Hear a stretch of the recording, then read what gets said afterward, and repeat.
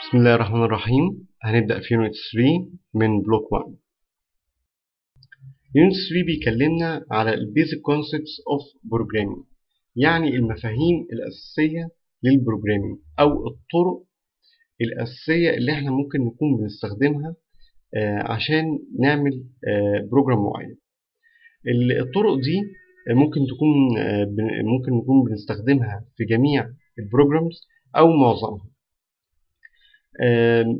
مقسم لي الطرق دي لثلاث حاجات. أول حاجة السيكونس اللي هي متتالي، تاني حاجة السلكشن، تالت حاجة الإيتريشن. احنا ممكن نكون اتكلمنا أو تعرضنا للطرق دي في اليونتس اللي قبل كده أو اليونت 2. المرة دي هنبتدي نتوسع شوية ونتكلم عنهم بالتفصيل. أول طريقة وهي أبسطهم عشان نبتدي نعمل بروجرامز هي السيكونس.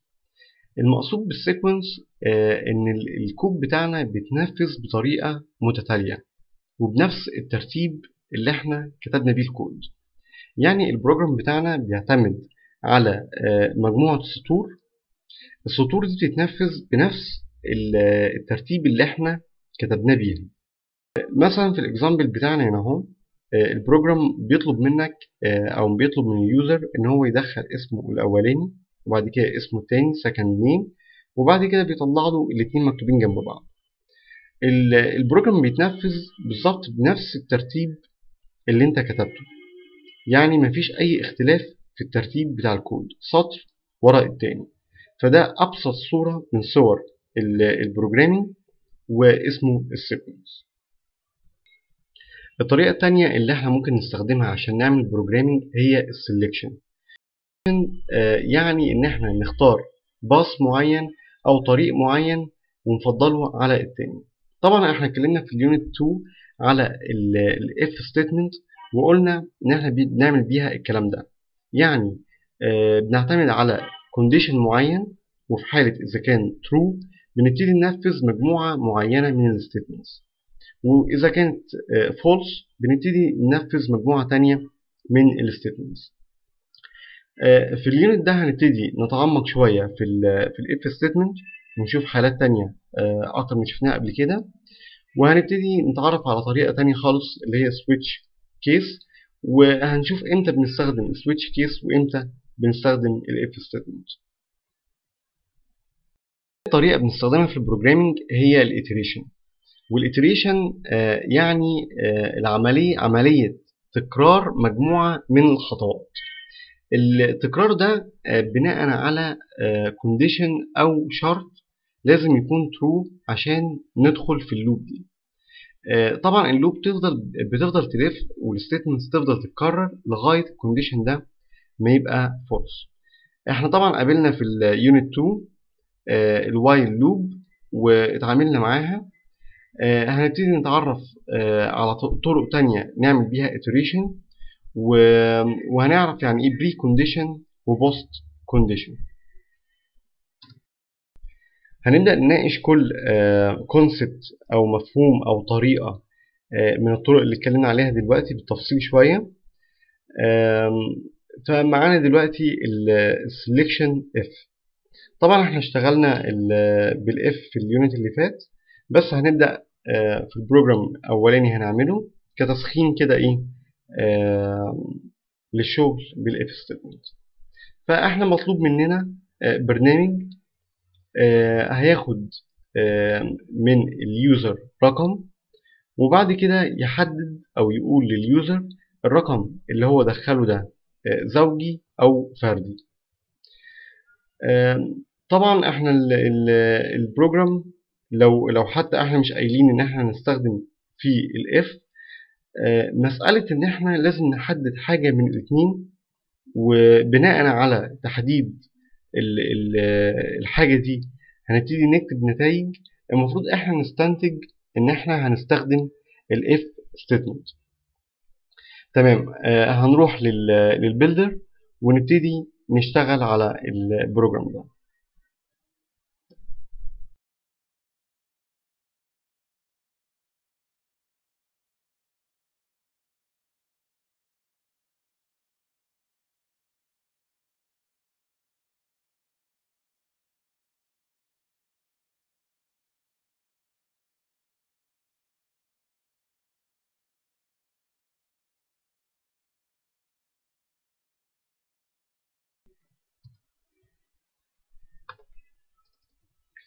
تمام. فتحت السي بيلدر وعملت اد لللايبراري بتاعتنا، وكتبت اللاين اوف كود الانكلود ستيتمنت بتاعتنا، وحطيت الهيدر فايل. اول حاجه البروجرام زي ما قلنا هو هيطلب من اليوزر رقم، انه يدخل رقم، ونبتدي نعمل تشيك بعد كده على الرقم ده اذا كان زوجي او فردي. فواضح بالنسبه لنا طبعا ان في variable، الفاريبل ده هيكون integer. فبعمل declaration للانتجر نمبر، وبسمي الايدنتيفاير بتاعي نمبر. والخطوة اللي بعد كده ان انا هبدأ اخد قيمة النمبر ده من اليوزر. فبقول له number equal int br، الميثود اللي هو هيقرأ الرقم من اليوزر، وهيطلع مسج طبعا enter a number. تمام. ممكن اعمل تيست برضو وبشوف شغال. تمام. احنا خدنا رقم من اليوزر دلوقتي، ومطلوب مننا نعرف اذا كان الرقم ده زوجي ولا فردي. من طبيعة الارقام نقدر نقول ان الارقام الزوجية، جميع الارقام الزوجية تقبل الاسم على الاثنين، والارقام الفردية ما بتقبلش. طب احنا خدنا ايه ممكن يفيدنا في العملية دي؟ الريميندر لو تفتكروا كان بيدينا الباقي بتاع الاسم. فاحنا ممكن هنستخدم الريميندر في الموضوع ده. يعني مثلا احنا عندنا لو اليوزر دخل رقم زوجي، لو نقول مثلا 2، النتيجة بتاعت العملية دي هتبقى ايه؟ الباقي طبعا من عملية قسمة 4 على 2 صفر. تمام. يعني لو عملنا النتيجة وكان الناتج صفر، يبقى ال ال الرقم اللي اليوزر دخله ده زوجي.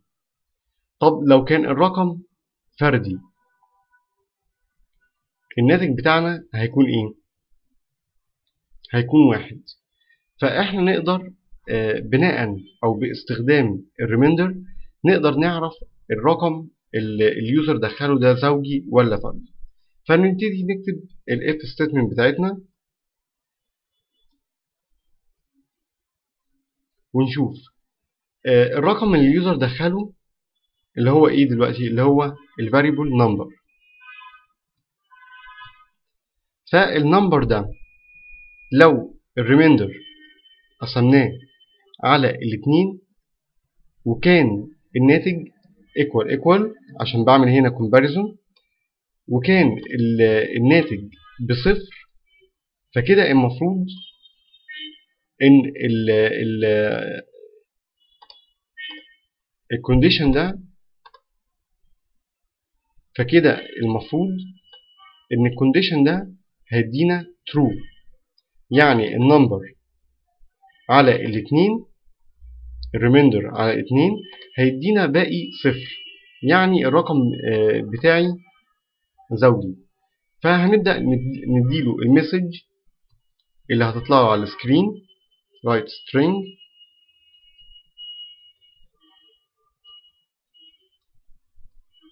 you entered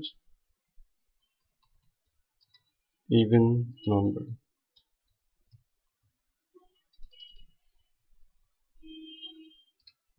تمام. في حالة إذا كانت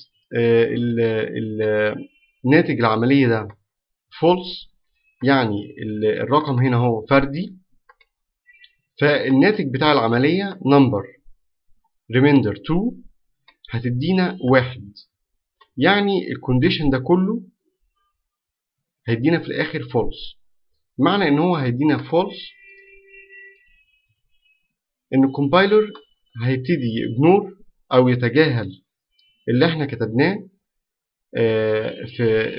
في حالة إن الكونديشن true، ويبتدي ينفذ الستيتمنتس اللي موجودة في else. فهنبتدي نكتب في else write string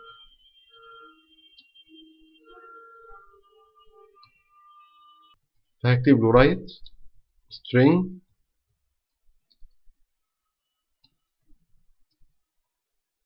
وأقول له you entered odd number.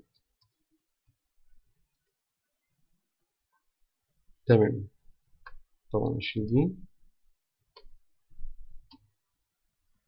يبقى احنا كده وظفنا الريميندر والاف ستيتمنت وعملنا بيها البروجرام بتاعنا. هنبتدي الاول نعمل له رن ونشوف تيست الموضوع. طبعا هقول له جيت قارن اهو عشان ايه نشوف نتيجة شغلنا.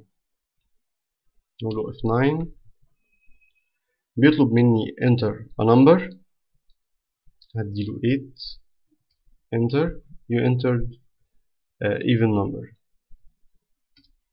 تمام. طب انا عايز اعرف هديله رقم فردي entered you entered odd number.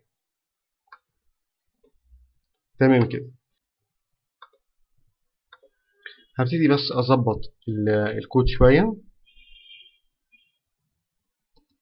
يبقى كده عندنا الاف ستيتمنت والكونديشن بتاعنا والكومباوند ستيتمنت.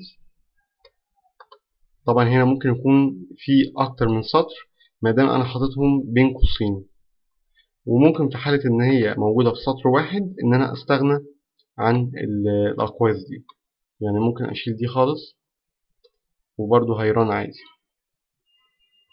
بس طبعا لو عندي اكتر من لاين او ستيتمنت للاف في حالة الاف ترو يبقى لازم احطهم بين الاقواس. تمام كده. هنبتدي نشوف البروجرام الجاي. هنكمل على البروجرام ده وهنزود عليه حاجات تانية.